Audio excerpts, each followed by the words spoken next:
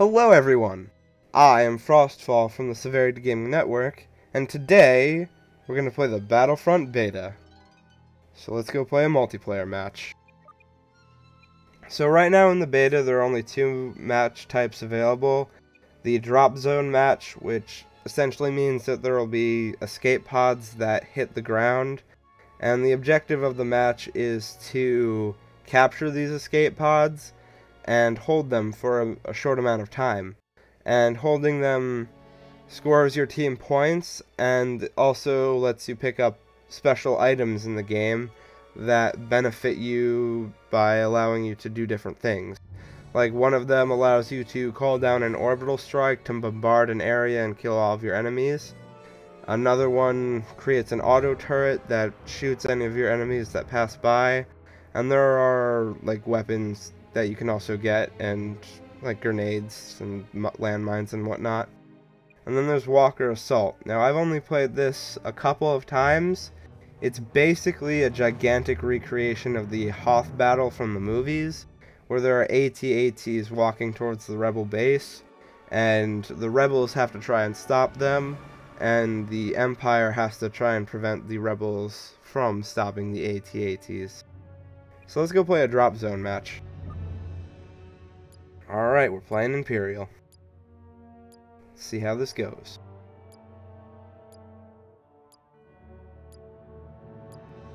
Let's get started. So this game feels a lot like a mixture of Battlefield and Battlefront. The graphics are amazing, and I've just been having a great time with it. The combat's a lot of fun, it's really energetic.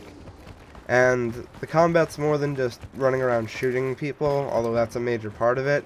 You also have items that you can use, which you can see in the bottom right of my screen. Right now I've got a sniper rifle, a damage-resistant shield, which you can see here. It basically makes you resistant to all types of damage except explosions and melee, and a grenade, which hopefully kills both of them. It does.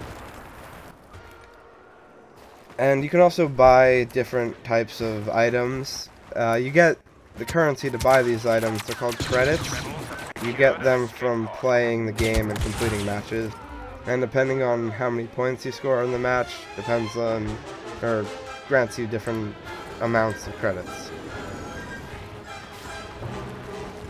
Alright, let's head for that escape pod. Like I said, escape pods fall from the sky, and you can always see them by that icon right there. Alright, the enemy got it. Let's see if I can snipe anybody. In this map in particular, there's a lot of ridges and pathways. I've noticed that staying on like the high ground is really bad, because everybody can see you, but you can't see them because they're hiding behind rocks. So I try to avoid it as much as possible. Let's throw a grenade in there. Oh, nice, I killed somebody. Boom, dead. Alright, we got it.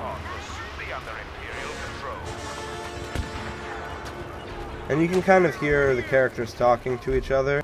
There are female stormtroopers in this game, as well as female rebels, and right now you can't do it in the beta, but it was mentioned that in the launch version of the game, that guy got sniped. But in the launch version of the game, you can customize the appearance of your character and their gender. So rebels you can, I believe, also change the race of, but I'm not entirely sure yet. Right now they're all humans.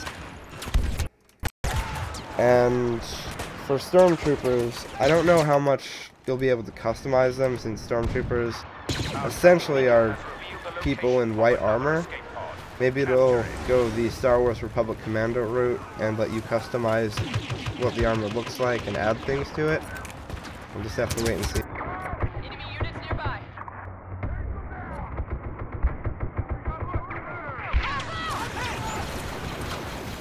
You can also melee people, as you saw I tried to do with that guy. It doesn't do a lot of damage, but it's basically the only attack you can do when you've got the energy shield up.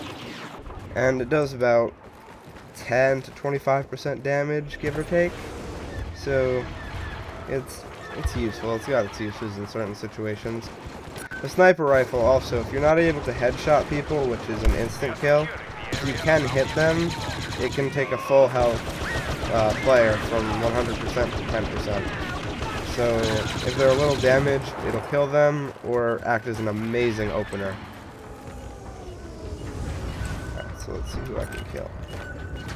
It's also on a very short cooldown, as you can see. In a couple seconds, it'll be already ready to go. That guy throwing grenades at me, who does he think he is?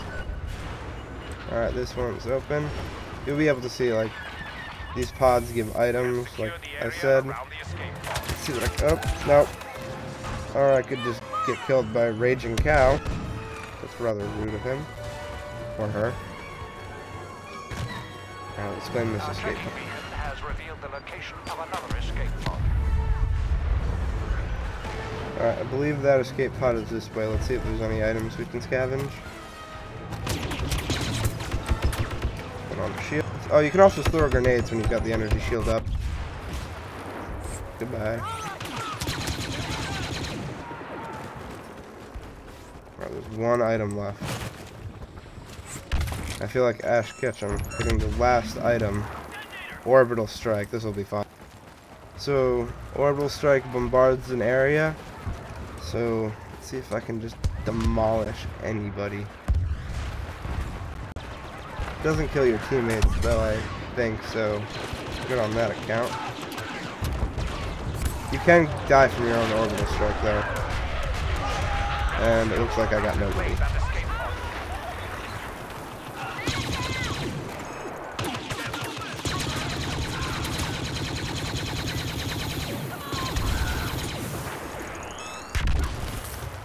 That was close.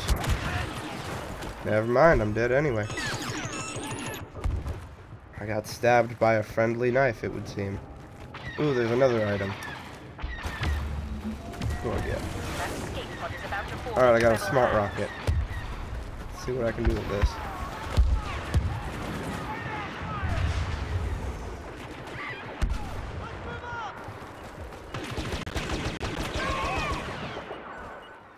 This doesn't look good. Is there a large group of people I could just erase?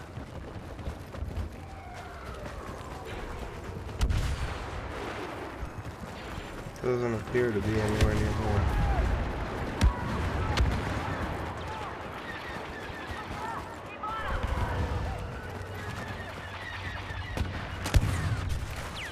Oh wow, their shields kept them safe from that.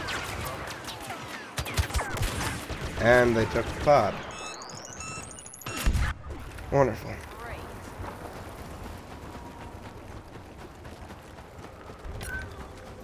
Also, these lightning bolt looking things, these power my energy shield. So your energy shield is your 2 button, and the lightning bolts power whatever in your 2.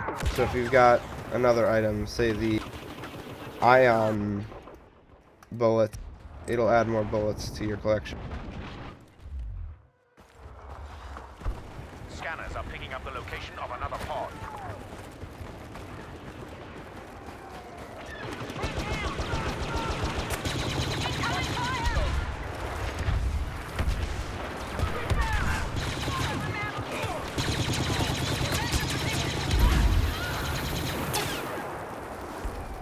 Also, as you can see, I'm down to 41 health. If you stay out of combat or not get hit for long enough, your health will regenerate really quickly. But these guys just won't let me regen my health. Rebel scum are about to claim that escape pod. They must be stopped. They must be stopped. Okay. Let's go stop them then. Somebody's using an orbital strike.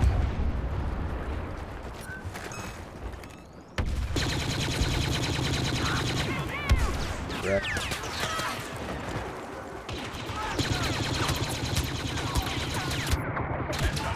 Almost got the double. So close. That's type savage.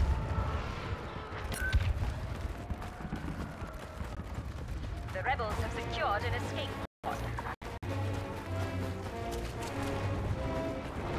Can I snipe this guy? Nope, he's dead. We have Oh, the he location of did. another pod. Do not let it fall into the hands of the Rebel Alliance. I really enjoy throwing my grenades into the different pathways of this map, just to see if I can blow somebody up. It's so much fun when I end up doing it, because you just gotta think, they're not suspecting it, so they just die, oh, that's an orbital strike. That was well placed, and I think there were 2 orbital strikes going off right then. That's hilarious. Alright, we gotta get the spot. As you can see, the timer's running out, but the game won't end until all of the escape pods that are on the ground are claimed. So it does give you a bit of an overtime to tie up the match or change the score by 1 point.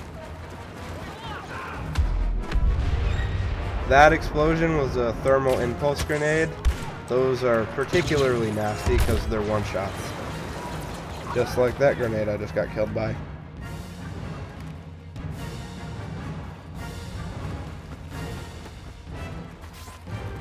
Alright, so this match is either going to be 2-4 or 3-3. Let's try to make it the 3-3. I don't think we'll have a chance to unless somebody claims it. Nope.